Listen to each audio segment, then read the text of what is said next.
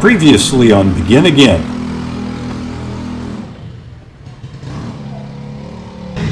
Oh man, your motor's no good. Really? Yeah, it sucks. It's got no power. It's not revving. Yeah, it's time for a new engine.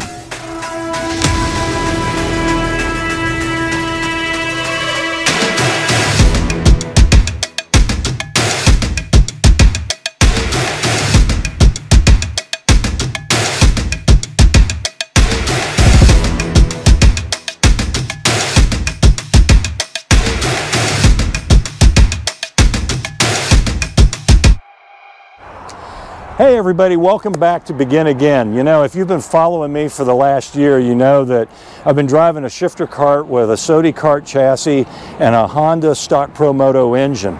And while that's been a great tool to learn how to drive and get involved with shifter carts and all that, we all know that if you've seen my video about the KZ versus the Honda engine, you know I'm quite a bit down on power.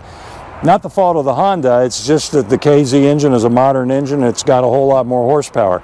It's time to get a new engine. So I called my buddy Mike Jones, who's the owner of the Dallas Karting Complex, told him what I was thinking about, and he said, hey, bring your stuff on over, I'll take care of you. So follow me and let's see what Mike has in mind. I'm pulling together a new ROK engine. Now, if you've been following me on some of my videos, you know that I've been really struggling on a couple of areas with the Honda that I've been running. It's not competitive against the new engines, and we've been having some technical issues as well. So, time to make a next step forward here. We're going to move on with the ROK engine. And so I'm going to ask Mike, what are we looking at here? This is the replacement, finally, that's going to replace the Honda engine, and it is the Vortex ROK 125cc shifter engine. Magnificent piece right out of the box. The cost is right, the placement on the cart, the carburetor's in the front, the pipe comes out the back just as it should. Yep. The engine makes really good torque and horsepower. Makes both maximum torque at about 13,900 RPM and maximum horsepower is about 43 horsepower at about 14,000 RPM. Wow. So literally we don't do anything to the engine, do a little bit of carburation, but right out of the box it is a monster. Looking forward to it. Extremely reliability. That's what we're all about, is reliability. Yeah, I'm all about it. You know, one of my things is that with the job that I have and family commitments and all that, I don't have a lot of time to deal with a finicky engine. And so in my conversations with Mike, he was saying, dude, go with the ROK. You'll be really happy with it. And so Mike's never steered me wrong, so we're going to put this thing on here and figure out what we've got. So here we go. Here we go. Nice thing about it is it does come with a magnesium motor mount too. Everything is in the box. I love it. It's what the chassis is designed around the engine, and that's exactly what we're doing here. Is we're just getting back to more modern times. Right.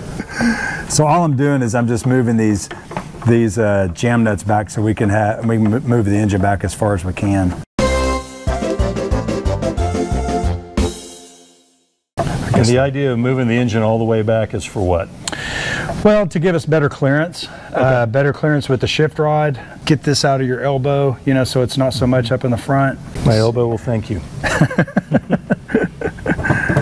I'm just going to go ahead and pull that top one out because we're not going to use it. Move it all the way back. Wow. Looks good.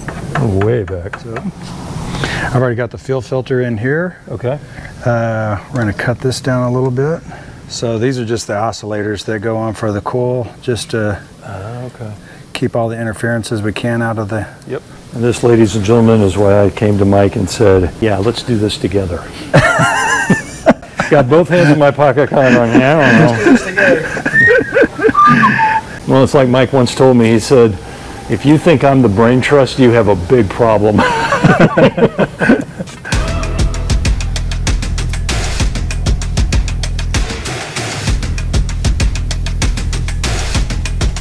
We're mounting up the coil. So Mike, in driving this engine versus a Honda, how big of a difference? Is there things that I need to be thinking about and how I... Well, Yeah, they're two different engines by far. So this engine obviously has a dry clutch. Mm-hmm. So when the tires are hot, there's no more burnouts. Those are gone.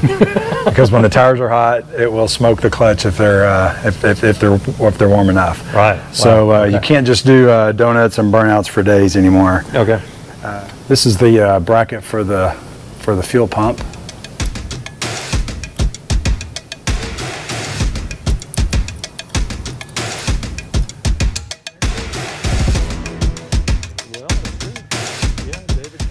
And then to put on the spark plug boot, and it literally just kind of threads on, if you will.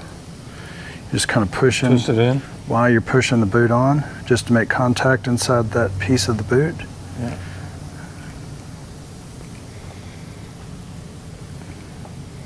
And then if we ever have ignition problems, one of the first things to ever check is this right here. So sometimes after a few months of use, if you're getting any kind of intermitting problem in the ignition, we'll just go in and clip the very tip of that coil wire and then just rethread it back on. Rethread it, yep. You're going to fall forward? Faster, faster. Bastard. You remember Sean Owens? Yeah. You know, he was with us for about, I don't know, 10 years or so. Left to go over to Crosslink and ran the F1 team or F4 team, yep. Along with our karting team. Well, he was out here last week, and I noticed that he was out working with some of the drivers, and I look over in his toolbox and I find this. This is a rod out of a Miami 125cc shifter cart that I welded on a socket to use as a spark plug wrench. I found this in his toolbox and I snagged it. So we're going to find out how much he really watches videos, so he finds out who has my spark plug wrench back. The next thing we're going to do is, the first thing to do is really to align the sprocket length, or the chain length. Yep. And then once we get the chain on, then we'll set up the shift linkage, and everything goes that first. So we have to do the chain first. Okay. Oh, Jack's going to be so happy, isn't he? Oh my God.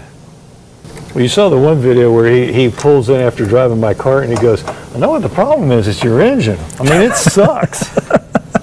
All right, so he and I had a good conversation last week, and yeah. I will have to say, he said it again. how bad the engine is, huh? The problem with Richard's cart is the engine. It just sucks. Thanks, Jack. Oh, he's a good dude. Yeah, he's been around a long time, too. He has. He knows his way around the track, that's for sure. Yeah, he's pissing off the young guys, that's for sure. Oh, yeah? Oh, my God, yes. Nice. So since we're going to be using a master length, we want the chain to end up with 2 males on each end.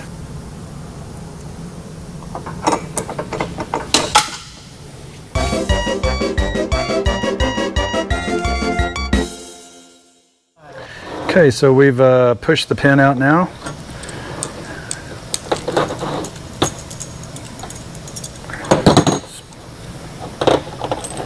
Separate the chain. The really greatest thing about this engine package is the price point. You know, back in the day, the Honda days, you get to pay for what you get. So if you want that prize A quality or A plus quality cylinder, it's expensive. Yep. These cylinders are all cut by CNC, so ultimately they're all about the same. Mm-hmm. And it definitely shows on the track, because you don't ever see really one particular engine just outrunning the other ones. Right. There we go. That's the sound that it makes. Yep. Push the engine all the way forward. Run our bolt up.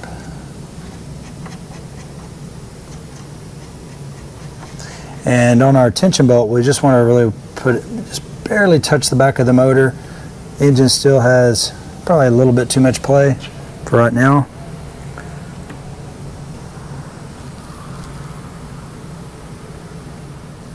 That's it, about right there. A little less than ½ inch play, probably. Oh, wow. Pretty loose then. not too loose. And then we're obviously going to keep an eye on that when we start up the engine for the first time, because it will stretch to some degree. Okay. Big 428 chain didn't, after the initial stretch, it really doesn't change much after that. Yeah. Yeah, so at this point I'd like to just roll the chain and make sure it is centered in between the and the sprocket. That looks good to me. Yep. Oh, I guess I already did. Oh, yeah. Wow. You did a great job of eyeballing that, man. I'm impressed.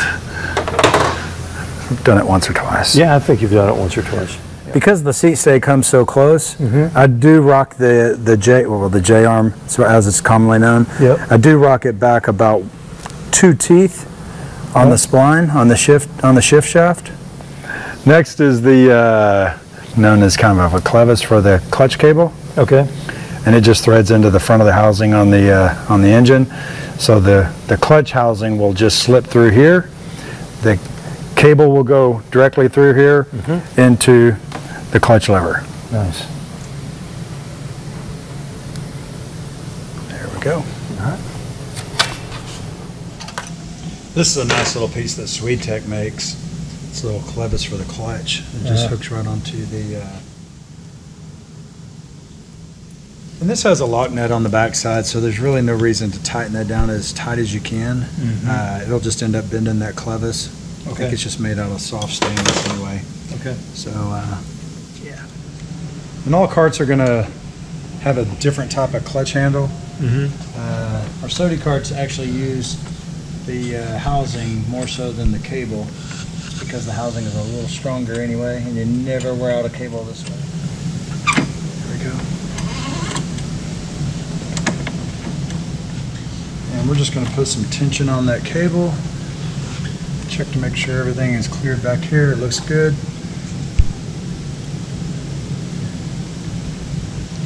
Tighten down our tension bolt on the clutch handle. And then just, for now, we're just going to get this out of the way so we don't put our eyes out. Right. Lord knows we need those. Yeah, we need those. Okay, so next at this point we can go ahead and hook up the throttle cable. Join me for part 2, where Mike and I will finish out the installation of my new ROK shifter engine, including tuning the carb, installing the water pump, fitting the coolant lines,